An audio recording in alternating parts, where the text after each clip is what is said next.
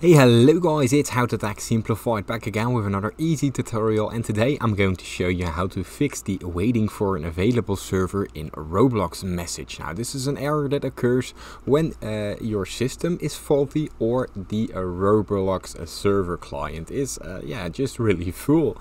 Now I'm going to show you step by step on how to fix this issue, so stick along till the end and let's get straight into it.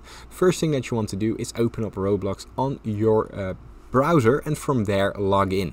Now from there you go to the service, the experience that you would like to join, and here you go below the plus icon and go to the servers tab.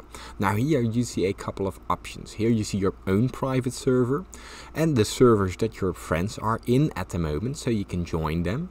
Or you can scroll down and here you see the other servers that are available to join. Now make sure to exclude the full servers, and here you see the servers that are ready to join.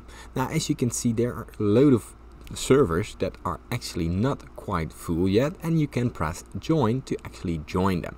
Now make sure to from there open up your Roblox, and that should be it. Now let's head to the next step.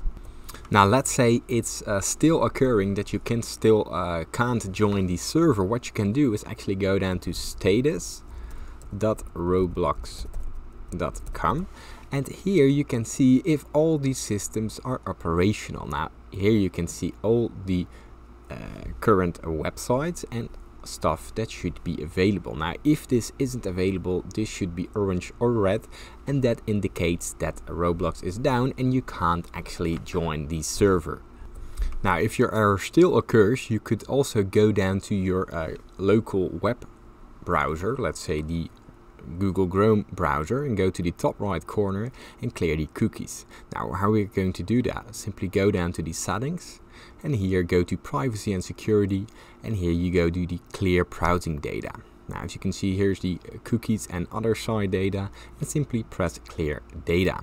Now what this will do, it will actually make sure that there are no temporary files, and this should fix your issue. If you still ran into problems or if this tutorial has helped you, leave a like and subscribe, leave it in the comments down below, and thanks for watching.